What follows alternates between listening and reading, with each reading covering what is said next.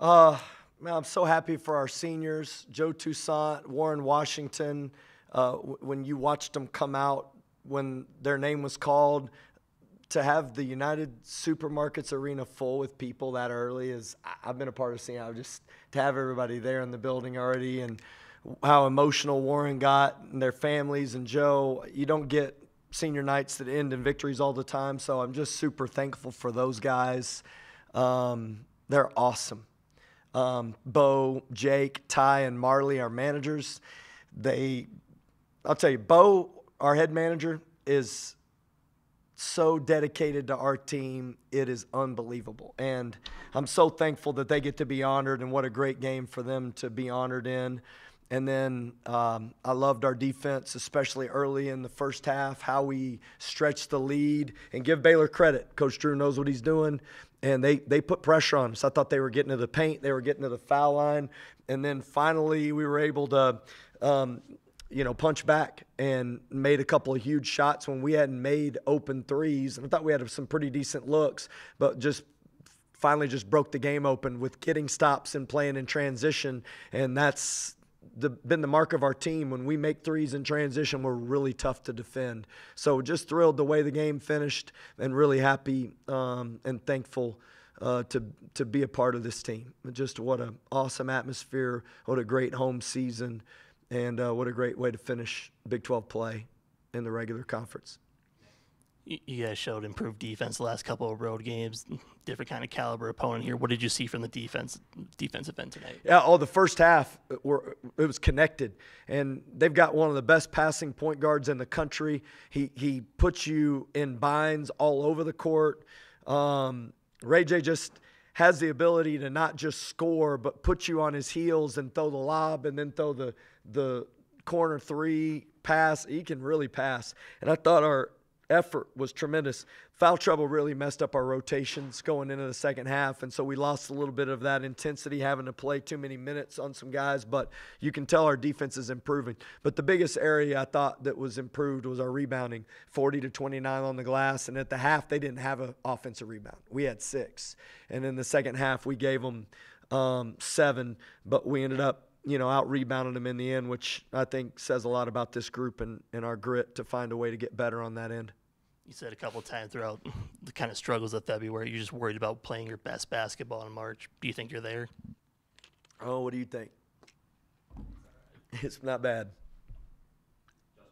Coach, I guess when they're able to take the lead and it feels like you guys are kind of slipping away a little bit, you're able to really lock in on the defensive end. You're able to get stops, which created the opportunities to make the threes and really create separation down the stretch. What did you see defensively during that stretch from your guys?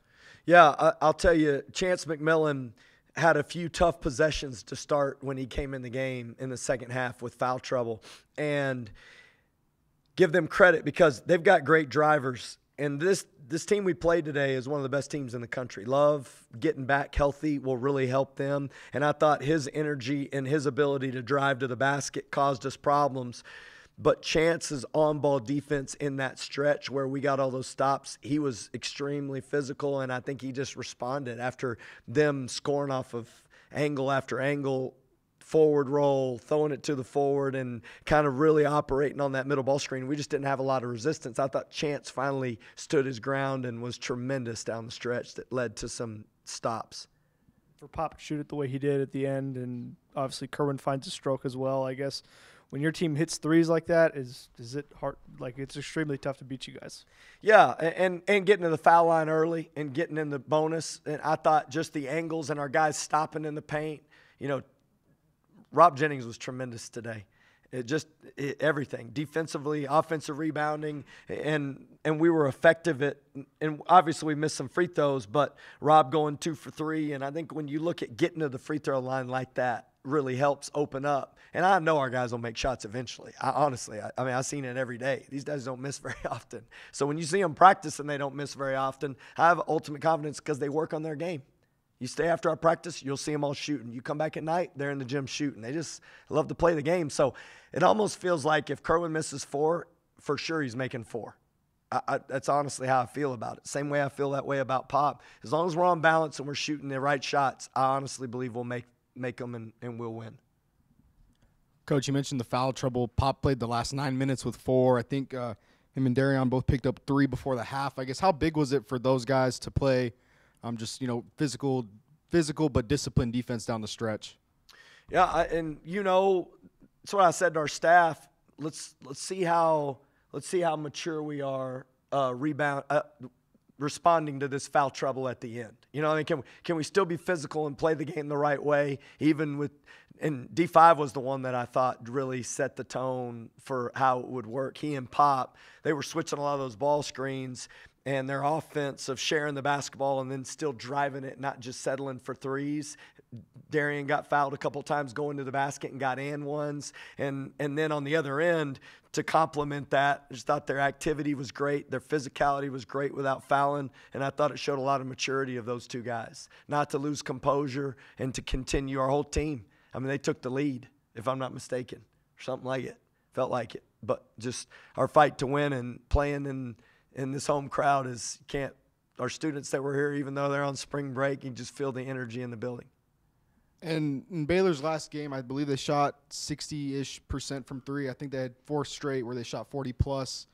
They shot 25%, 24% tonight. What's been different about the way your team has been defending the perimeter the last few games? Because it really feels like that's been kind of on the up. Yeah, and this is the way I'll tell you, okay? Baylor plays a lot of ball screens. They go for around 1. And with Warren and with our lineups, we'd been in a retreat mode and kind of played backing up. And this team, we're being more aggressive. Our activity off the ball and our help is more active. And our coaching staff has just done an awesome job of helping create more attack defensively as opposed to retreat. And I think that those early activity, I mean, you can see it. We're just more active, more deflections, and we're there on the catch, and we're making it more difficult. Then it's just about where do you want them driving, and that's where we made a lot of mistakes today. And that's what we're going to have to clean up. Coach, at the beginning of the season, you said you were going to have to fight for the right to play in the postseason. You're there now. What is this team, where do you feel this team is right now, and what do you have to do to accomplish what you want to accomplish when Big 12 play starts, champion play? I'll tell you what I love about our team right now is they want to win. Nobody's out there playing the game to see how they can benefit from it individually. And you can see the collective joy that our guys are playing with. It really, you can. I mean, everybody's taking accountability for the mistakes they make, and everybody is trying to do their role as best they can to help each other win. And that's all that's postseason basketball. That's how you win. And so judging by our love for each other, I would say we're ready. Could we do some things better? 100%. But just the way our guys are competing and the way they're practicing and preparing, we're ready for postseason basketball. And the truth is, it's matchups. It's who you play when you play them. All those things go into – but we needed this double bye. We needed it just because we're playing limited numbers and we need the rest. So to be able to do that, I think, gives us the best chance. But now it's win or go home time, and our guys know that, and this is the most fun part of the year right here. Coach, I think it was around that 7-minute mark of the second half. Jacoby Walter makes a 3. That was their first lead of the game since the opening minute. Y'all come back down 4 3-pointers in a row. Did you think that was kind of the turning point of the game? Because that's really when the crowd got into it. Yeah, and I'll tell you what, it feels like our team can handle those moments. And this is what I was saying about our team caring for each other. There's not like how's this not going to work out look. It's like they know what we need to do. We know what we need to do in order to win the basketball game. And there's a belief in this team, in each other, that's legit. And it's fun to watch. It's fun to be a part of. And it's all attributed to their hard work and the way they care about each other and the way we know we need to win. Looking at how EY's come along since Big 12 play, is there, even if Warren comes back, if he does come back, do you think there's still a role for him to play in the postseason? Yeah, definitely. And you know what this is. This time of year, you just never know what it's going to be. And now EY knows he's ready. There's no confusion on that. In the first half, he may have been one of the best players on the floor. I mean, he was scoring, and the only thing he didn't do was make free throws. And he's working on that, and he will. He's a great shooter. So I know he'll make those. And that's where I'll tell you, we chart him every day. He's in the high 80s. He'll make them. He's just young, and he gets out there and he wants to make it so bad. There's got to be – you saw the last one he made. I mean, he finally kind of settled into it. And we've been tweaking it too, and that's not fun. But I can tell you this, when we get in the most meaningful games, he's going to make them. He will. Coach, with the foul trouble mounting up the way it did, particularly in the second half, and the difficulty of stopping that sort of slow middle screen roll with Messi shielding off the help defense, this may be anathema to you, but was there any consideration at all of playing a little bit of zone maybe? Yeah. Yeah, I mean, I think what we've considered, honestly, is the counters and how do you counter to what teams are doing. But what we finally started doing was making them shoot through our body, and a few times they just got all the way to the basket. And that's what I was saying about chance. If I didn't feel like there was execution of the scheme, if the execution of the scheme was perfect and we were still having a hard time, I would consider something like that. But we weren't executing the scheme well enough. And so Chance finally, I think, responded to it and gave us a chance. And the one thing you got to understand about Baylor is they obviously play zone. They know what they're doing. And I thought the only way they could really get back into it was banging a bunch of threes. And if we could make them keep making contested twos through our body, I did feel like that gave us the best chance. It's like us. I mean, we ran away from the game because of what? Made a bunch of threes. And so it's what it feels like. What really gets them going is when they can kick it out and they're making threes. And just didn't want to give those up against the team. And if they go zone, 4's making one, 11's making, who knows who's can get loose. All right, thank you guys. Hey, and then I did want to shout out to the legend, man, Coach Kitley in track and field. What a remarkable national championship. I mean, if there's a